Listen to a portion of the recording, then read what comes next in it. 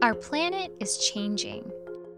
It may be hard to believe, but the way we live our lives and the daily choices we make are affecting how the Earth functions.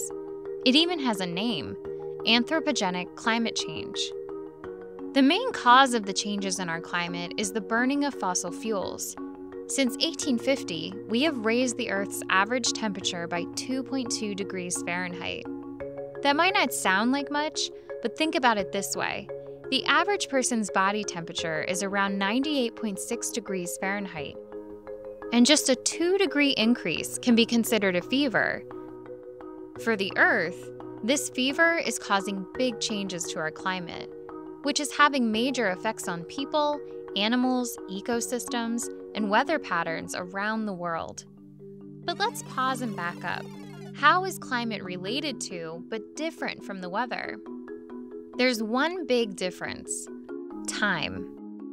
Weather is short-term and is constantly changing, day to day, hour to hour. It's like knowing you need to bring an umbrella today because it's raining. Climate is the average weather conditions in an area over a long period of time, typically a 30-year average. It's like knowing what different types of clothes to keep in your closet.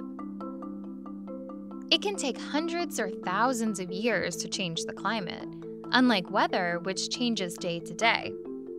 So how does a warming Earth affect climate?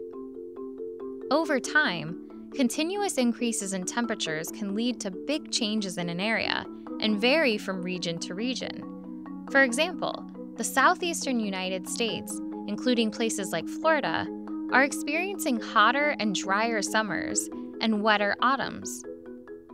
Over the last century, human activity has caused this rise in average global temperature, and we know it is a result of humans and not natural phenomena because of the rapid rate at which it has occurred. We've experienced record-breaking heat in recent years, with 2023 being one of the hottest years ever recorded. And records continue to be broken in 2024. The summer of 2024, for example, was the warmest on record in the Northern Hemisphere. In 2023, about 80% of Americans reported that they personally experienced an extreme weather event, such as large-scale forest fires, floods, heat waves, and hurricanes. These aren't just random events. They are part of a bigger trend. As global temperatures rise, the climate becomes more unpredictable, leading to more frequent and severe weather events. This is pushing us near a tipping point. And if we pass this tipping point, the changes in our climate could become irreversible. But there is still time.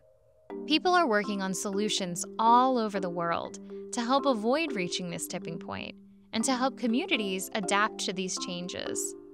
Take Doris Brown from Houston, Texas, for example. After the devastating winter storm of 2021 left her and many others in her community without power for weeks, Doris transformed her home into a solar-powered climate resilience hub. It is now well-stocked with essential supplies to support her neighbors during future storms. Resilience hubs, such as the one Doris started, are vital in underserved and low-income areas, where official aid often arrives too late or is inaccessible during disasters. Doris's efforts are supported by organizations that work to address environmental injustices and provide resources to communities historically left behind.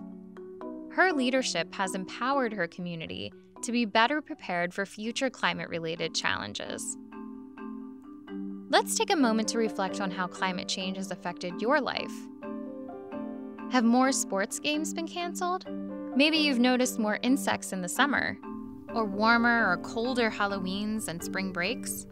Talking about climate change with your friends, family, and community can make a huge difference. It can raise awareness and lead to collective action. In fact, a group of young people in Montana won a groundbreaking court case arguing that they have a right to a clean and healthy environment. The judge ruled in their favor, declaring certain Montana state laws unconstitutional because they limited actions to reduce greenhouse gases. By coming together, these young people were able to change state laws and make pollution regulations stricter. That's a big impact. And your voice and actions can make a difference too. We can all work together to help reduce the impacts of climate change. Whether it's starting an environmental club at your school or encouraging others to reuse, repair, and upcycle clothing, every action counts. Let's start the climate conversation. Together, we can work toward a sustainable and resilient future for our planet.